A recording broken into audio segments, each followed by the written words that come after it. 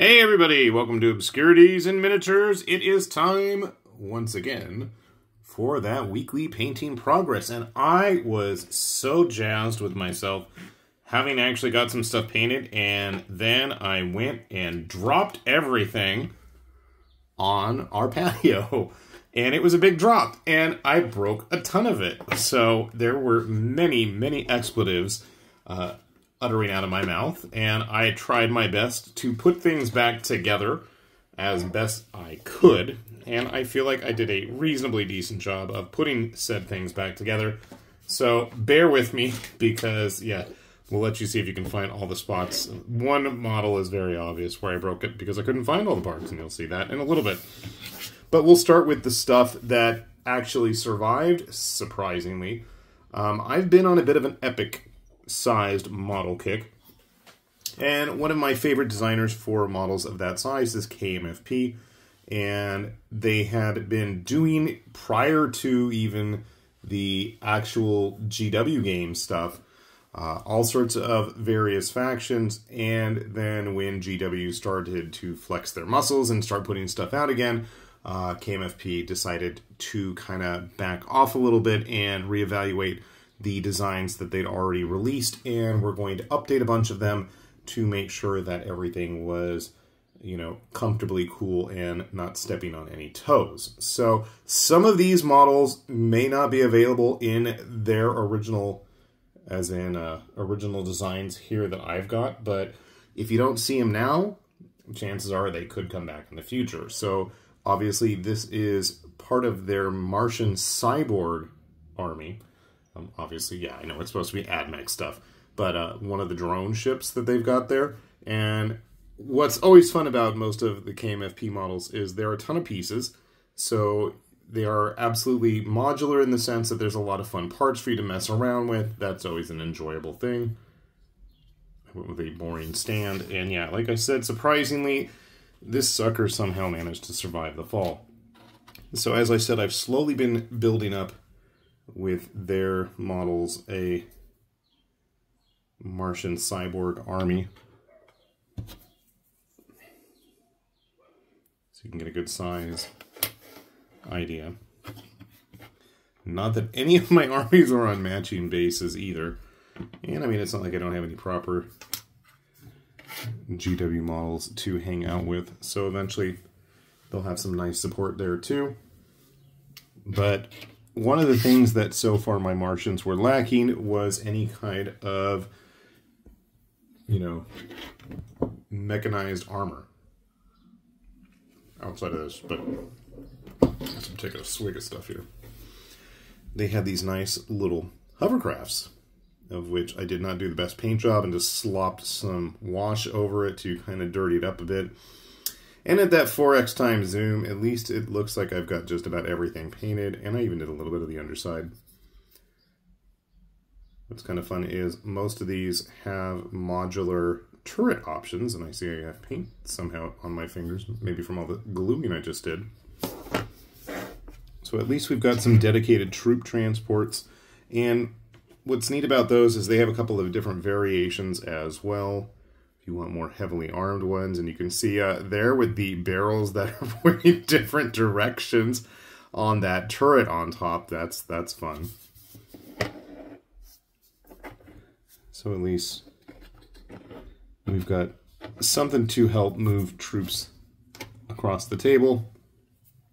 But then I thought, you know what, that's all fine and dandy that I've got troop transports, but what about some actual backup? So then I found these old war tanks, they were called. I mean, obviously they're like heresy era stuff. But when I saw those big old cannons, I'm like, yeah, there's no way that, you know what, the AdMech wouldn't just relinquish that kind of stuff. Sure, they may quote-unquote decommission it, but I could totally picture them just salvaging it and rolling with it anyways. And it's not like I'm going to need only one of them. And just for comparison, so like the frame itself is very similar to the other tanks that KMFP have designed, but then you just have all kinds of various turrets and fun stuff to slap on those side pontoons as well. So we are slowly but steadily building up And there went one of the guns. I touched it. Oh well. We'll just paint it as is. And speaking of things that we're going to have to repaint, so as we've got our little fleet of Martians, I thought, you know what? I need something big and heavy. So why not a knight?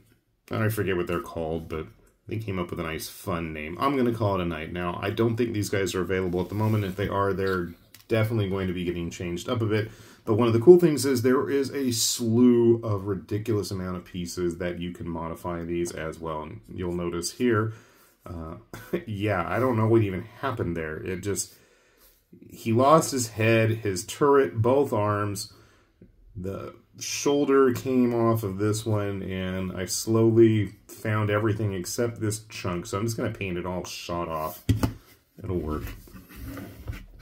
These are actually really cool kits because, again, much like all the other littler stuff, there are a ton of poses, options, combinations that you can put together. I went with a very, very simple paint scheme. I wanted to leave the back a little bit gloss here.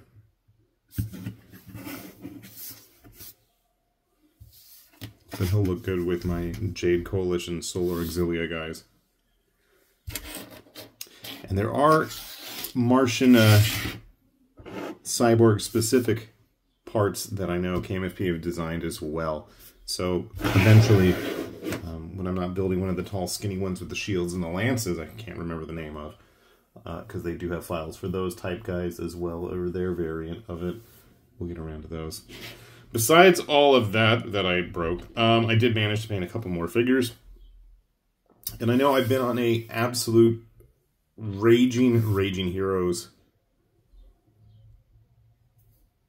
binge as of late. This was one of the jailbirds from a little while back. Yeah, she's pretty glossy, and it's like every time I see these models up close, I keep seeing all these little imperfections if I take off my glasses, and I feel like Roddy Piper and They Live, where, you know, everything is exposed to me for the first time. I'm like, I can't believe I'm getting that old, man, that I gotta, like, pop my glasses off to really get a good look at what the heck I'm doing. That's kind of sad. I'm still not sure what's up with this backpack. Very diesel punk looking.